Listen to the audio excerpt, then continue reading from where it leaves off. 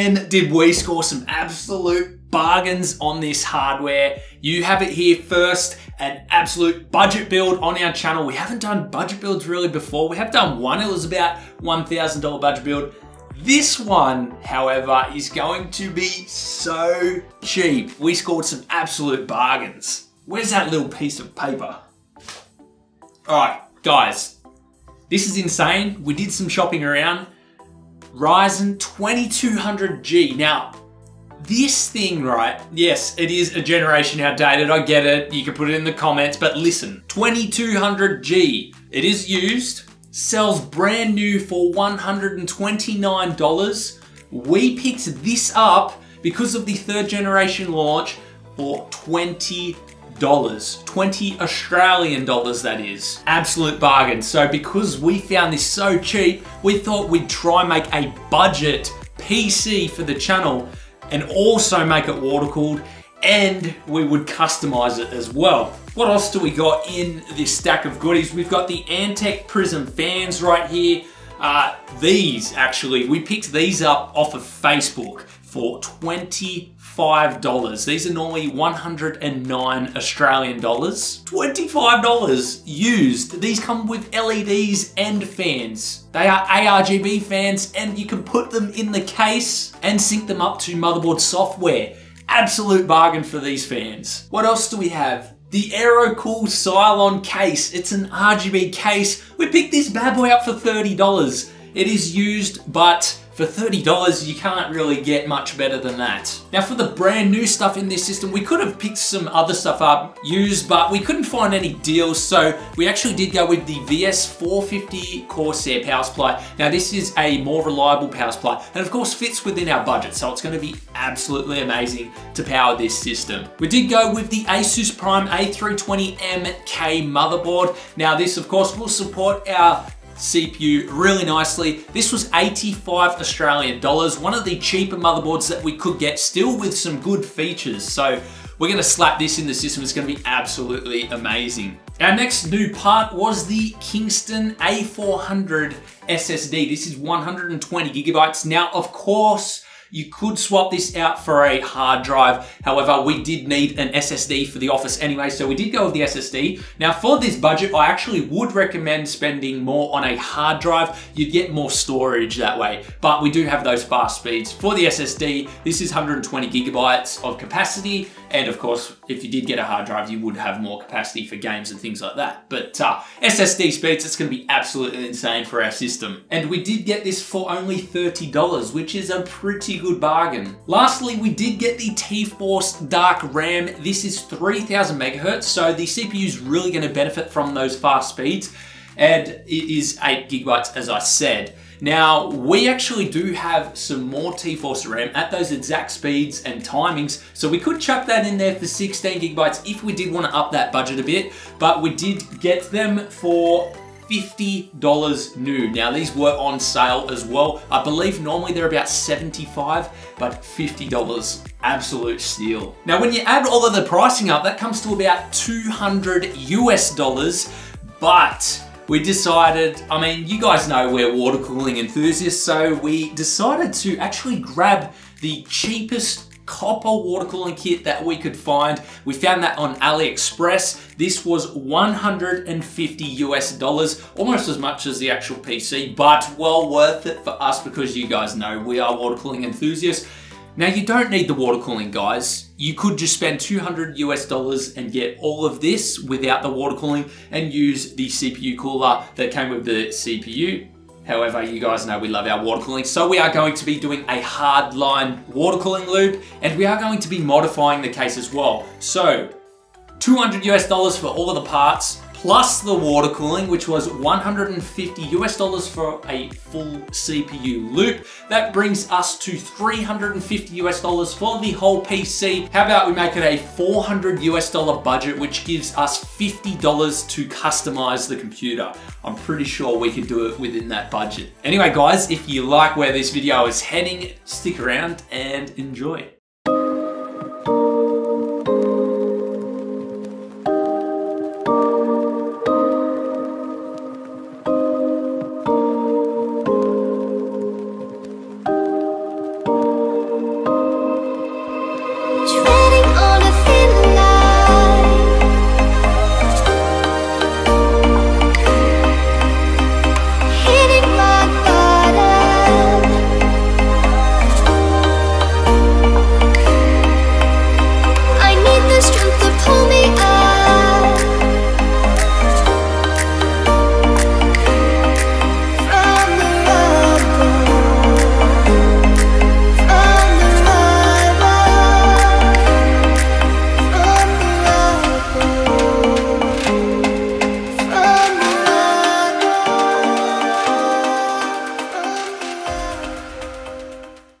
we've finally come to a halt here.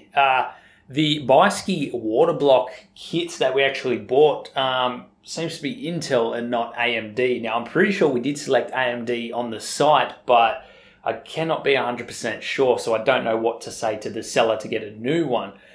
So what we're actually going to do is we're going to actually try and use this water block and come up with our own retention plate so that the water block makes nice contact with the CPU. We don't have any metal laying around at the moment, and we really need to get this video out and this project done. So what I'm actually going to do is use some 4mm acrylic. Now, what I'm hoping for, and I really hope this works, is that the acrylic, and it shouldn't because it's 4mm and it's going to have this plate that's already on the CPU helping to brace it in place. When I put the acrylic down, what I'm hoping to do is have the acrylic go through the screws, then over the top of the existing bracket on the CPU block. Then what I'm going to do is put the springs on top of that to create that tension, and then I'm going to screw it up tighter and tighter, just finger tight. I don't want to over tighten it. I don't want to, you know, make anything weaker within the build. So let's see if that actually works, and then we'll actually test out the CPU to see how much contact is actually being made and what the temperatures are like in some gaming benchmarks.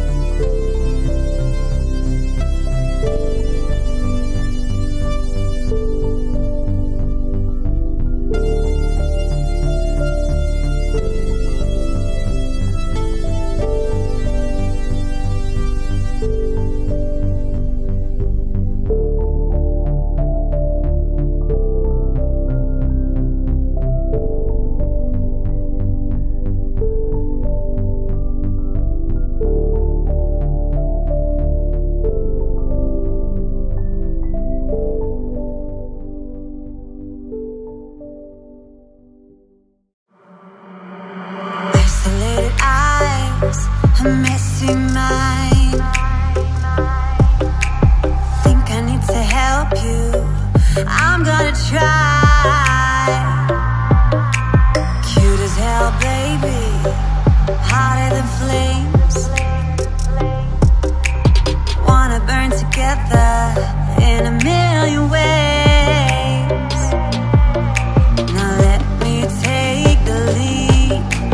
Know you wanna play with me. Got secrets you might wanna see.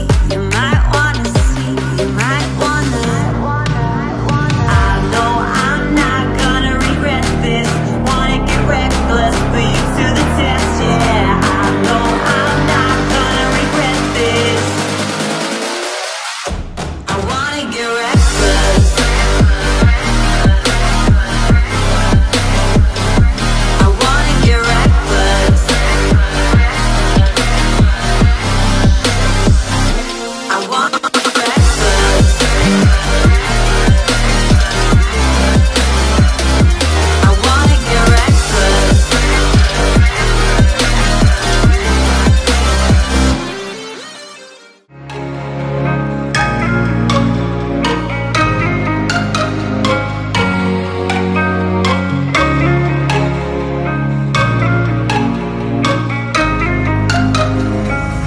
Empty streets, but I kept searching for your trace.